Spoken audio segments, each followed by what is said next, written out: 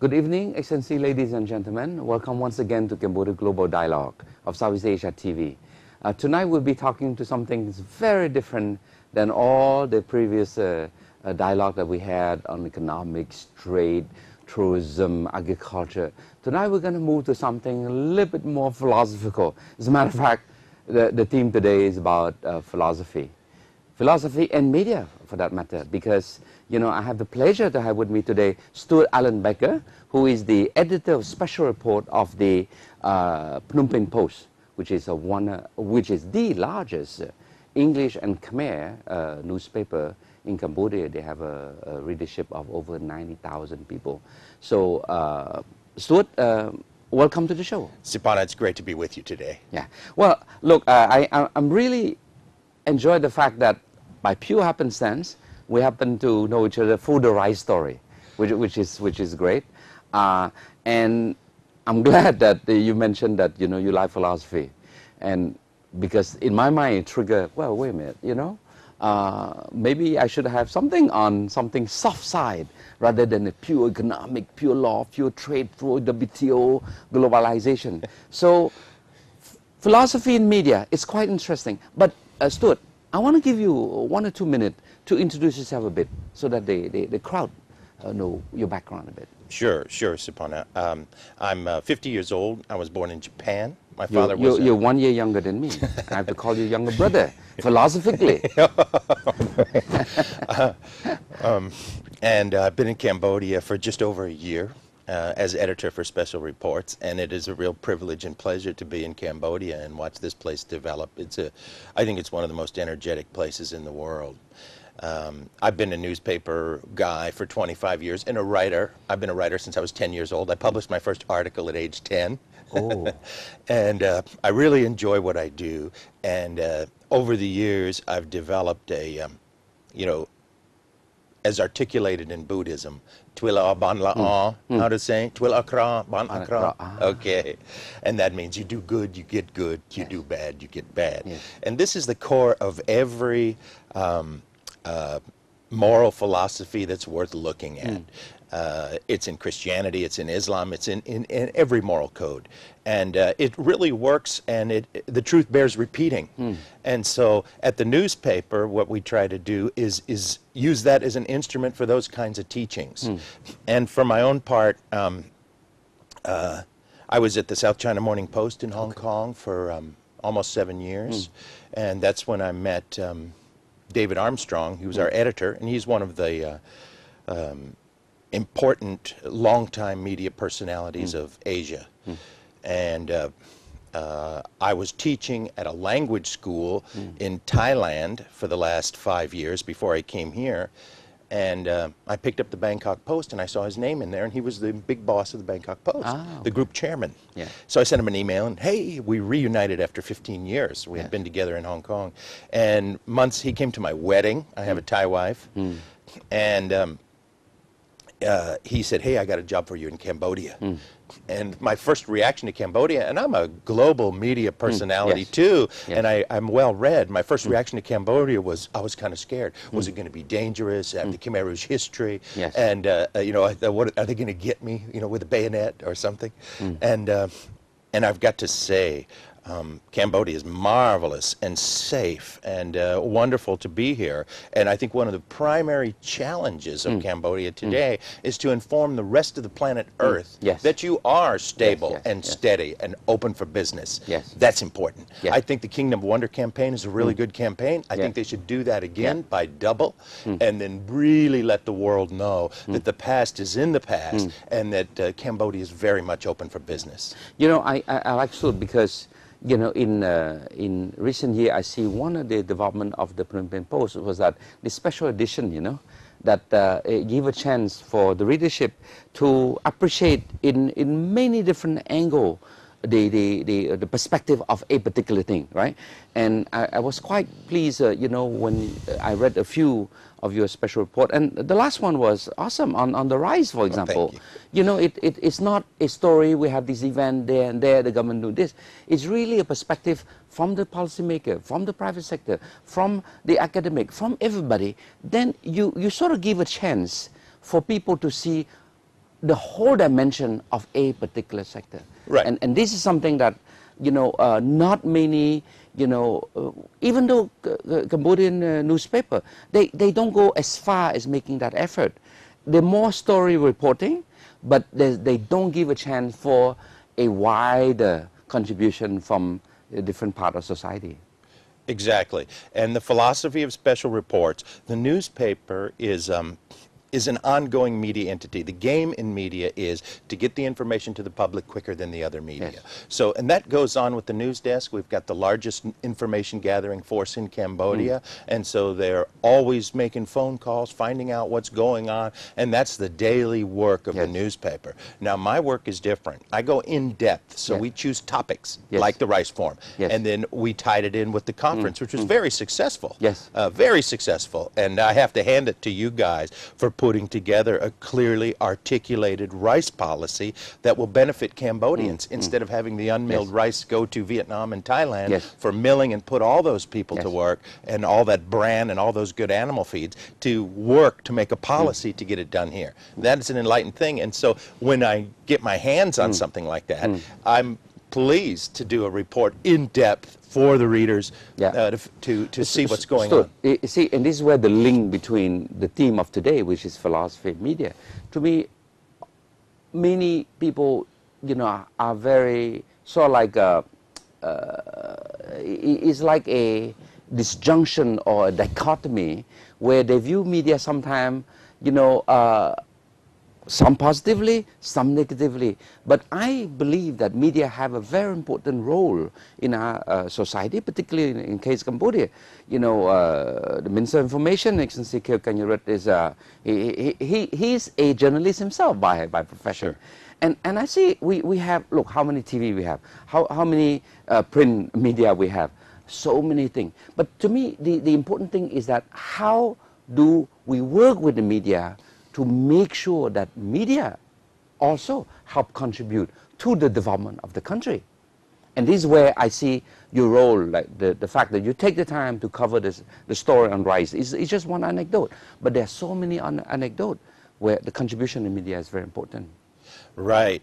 One of the things that I wanted to do, and this is unusual, I see Cambodians as some of the very, very best people in the world for doing more with less because of the history here. Now, the essence of all business is more with less. So if you're in any business, you're trying to get your goods and services for a lower price and sell them for a higher price, and you're trying to get scales of efficiency in every business. It's the essence of business is more with less. And you look at some of the tuk-tuks, you look at some of the overloaded motorbikes, and you'll find that Cambodians are marvelous at taking meager resources and getting maximum benefit. Now, they don't even realize it themselves because they've had to do it out of necessity, but they need to be applauded for this, and it's marvelous. If you look at more wasteful societies, the Cambodians can take a minimal amount of materials and make it into maximum use, and that needs to be rewarded. I've been wanting to do a photo essay on, overloaded motorbikes and tuk-tuks and all these sorts of things. More with less, right? More with less. It's the essence of Cambodia. Yeah. Well, Stuart, I know you are quite influenced by one of the world leader in philosophy, particularly Professor Noam Chomsky, who is a professor at the MIT, Massachusetts Institute of Technology. My son one day, he's a young kid, he's 10 years old. He told me that when I grow up, I want to go to MIT. But anyway, he's an engineer, so I don't think he have a chance to meet Noam Chomsky. But tell me why Noam Chomsky? Why he influenced your life? Right. Well, I took my son down the Mekong River in a small plastic boat in 2006 from Savannakhet to Vientiane, and there's a little town on the Thai side called Mukdahan. And I returned to the USA where I was running a water purification equipment factory, and quit my job. I sold my Mustang convertible. Oh, wow. And I moved to Thailand, and I started teaching English to a bunch of monks, Buddhist monks at a Wat, the Nins, the young monks. And I taught by singing. And I'd take, top 40 songs that were very catchy, write them on the board, and get these monks all singing. And I had extraordinary results in rapid language acquisition. So if you look how you acquired English, or you look how you acquired Khmer language, what happened was it was not formally trained to you. You were just a little kid around the house, and you picked up speaking. Pretty soon you're speaking. Now, that is how all humans acquire language. So I sought to copy that. And one of the world leaders in linguistics is Professor Chomsky. So during the course of my teaching, I sent him an email. I was watching some videos of his on YouTube, and then I sent him an email, and he answered my email. You know, and he's a famous professor with 36 doctor degrees, 36. And so 36. Yeah, and he's considered the father of modern linguistics. So there's buildings named after him in India. He's written like 150 books, and he changed the way all academia approaches the study of the human mind. Wow. Astonishing accomplishment. He's like the Einstein of linguistics. He's of that scale. And then he took special time with me because he behaves according to the principles articulated of universality, which means even little old me, who was having an apartment in remote Thailand and had an internet connection and emailed him, he took the time for me. It didn't matter to him how big or small I was. And so this was a profoundly enriching thing to be in contact with him. And he's quite ordinary in his behavior and friendly. You know? But so a lot of your greatest people have deep humility. However great they are, they still behave with humility. How does it affect your work as it relates? Because I see, maybe now I understand better, because the way you approach interview, when you interviewed me for The Right Story, when you made me my friend for The Right Story, I see a lot of philosophical way of thing rather than purely a factual thing. Tell me this, you know. But it's very philosophical. Right. The empathy to understand, you know, the other side, for example. Absolutely, Siphana. You treat people like you want to be treated. So if you have an interview subject, you put a space for him to feel comfortable in, and then you are very interested, and you give excellent listening to that person, and you're good at it. You're doing it with me right now. So it's about creating a space for somebody, and giving them the ability to feel relaxed, at ease, and comfortable, and then they can say what they want, and is respectful. You know, so it has respect deep at its core. You know, in passing, you know, we share similar background in the sense that we're about the same age. You know, I'm 1 year older, as I said.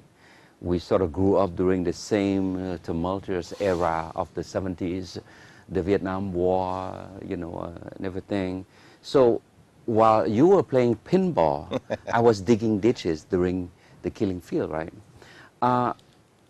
What is the view? I mean, if you look back in retrospect, your father being a pilot, well decorated, and you know, U.S. Military pilot, how do you reconcile?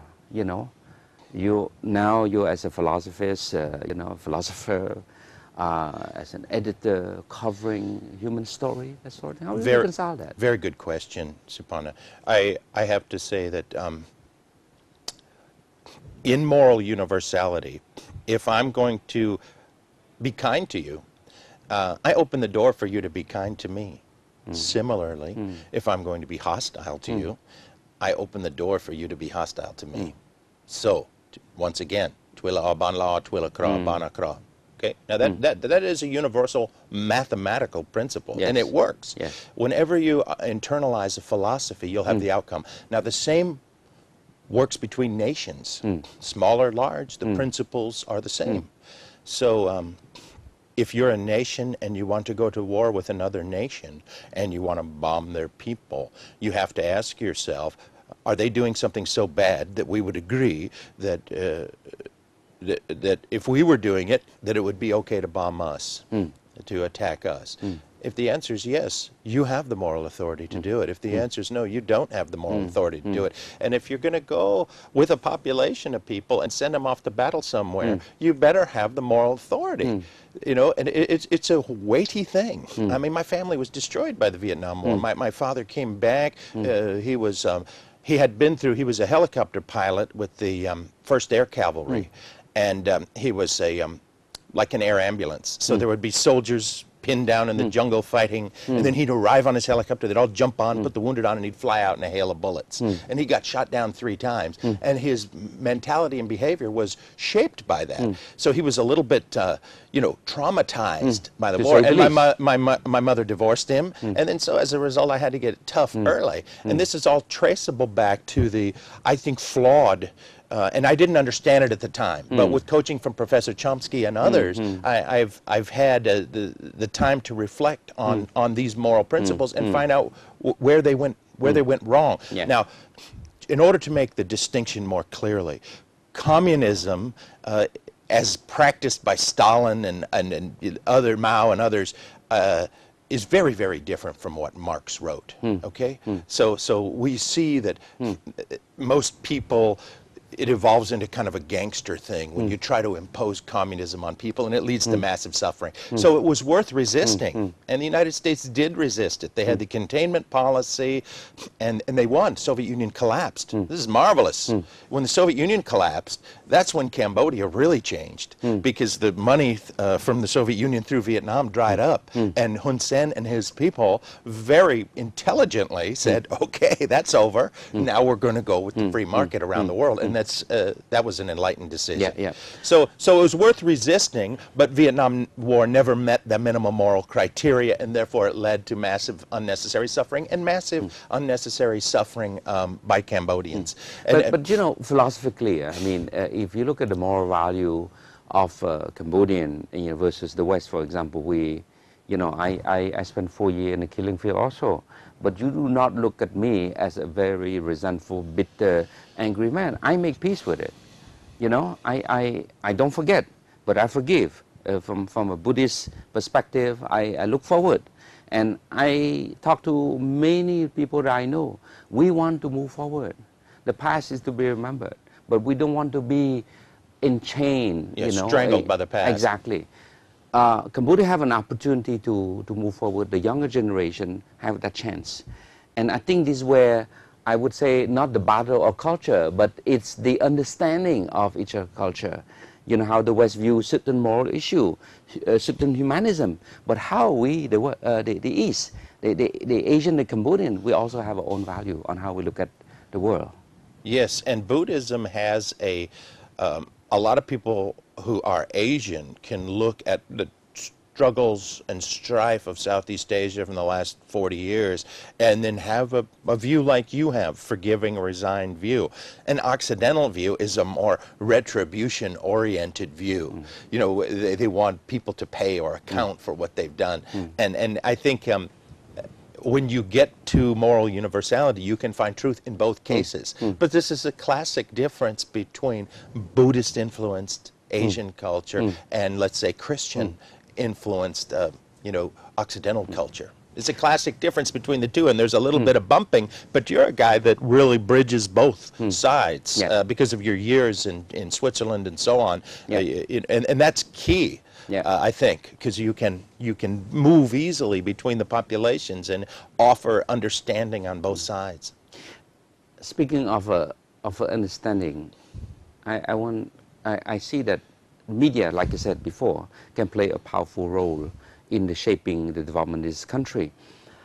Cambodia is going through a lot of dynamic change in economic terms. Next year we'll be chairing the ASEAN. That's fantastic, by the way. And I see one thing that, you know, our media, our journalists are not there yet, you know, on the substantive level to cover substantive story.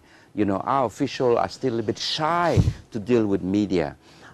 I believe that media, you know, has a big role to play. And to cite a small yet, you know, phenomenal anecdote is that during my years of negotiating the WTO, I have worked the media in favor of the country, of the government.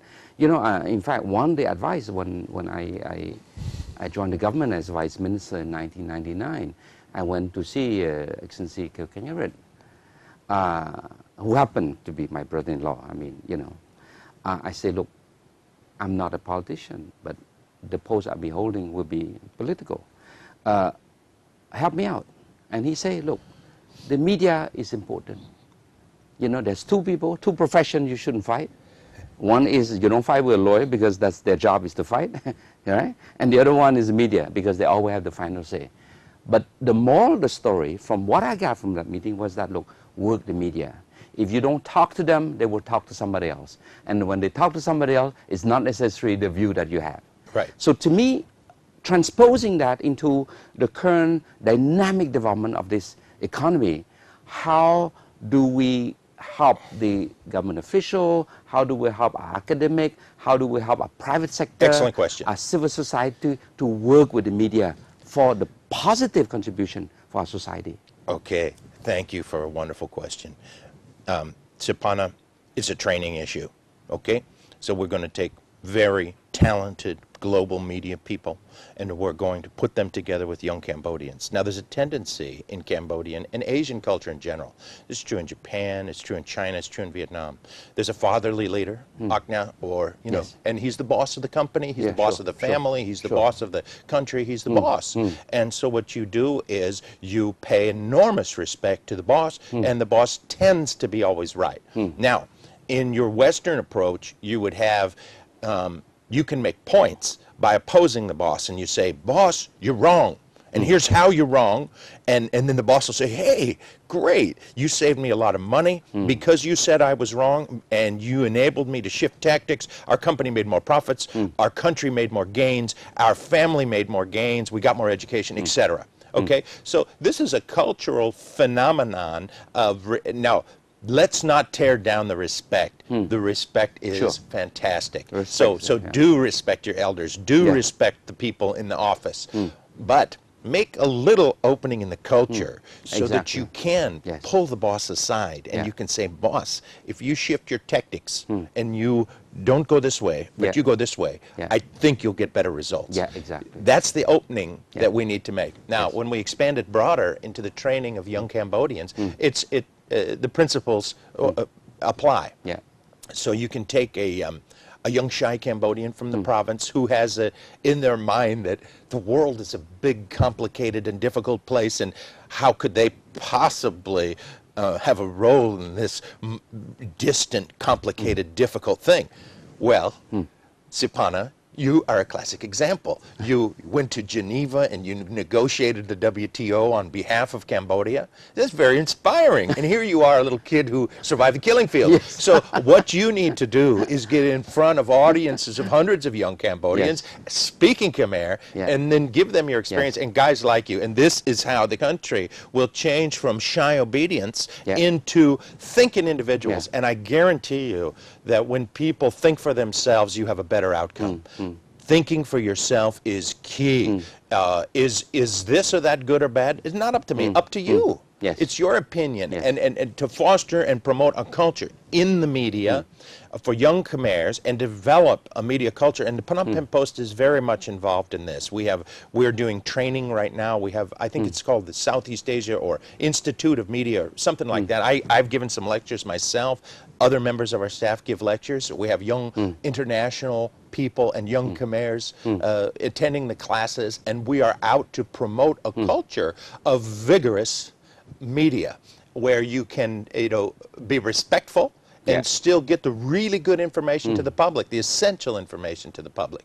Stuart, on that note, I have to say that I have something in mind, because next year when we chair, the ASEAN, I like through Phnom Penh Post training, capacity building, to be able to have a special training on ASEAN issue, different economic, trade, whatever, right? So that our Cambodian journalists who will be covering the story at the summit in Phnom Penh, at the ministerial conference in Siem Reap, can ask a Indonesian minister or a head of state of another ASEAN country, Excellency, what is your view on this? What's your view on that? And I want them to fly back to say, wow, the Cambodian journalists, they got the issue right.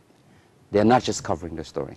I agree with you. I agree with you. And you can be an essential help. We at the Post can be an help. The other media can help.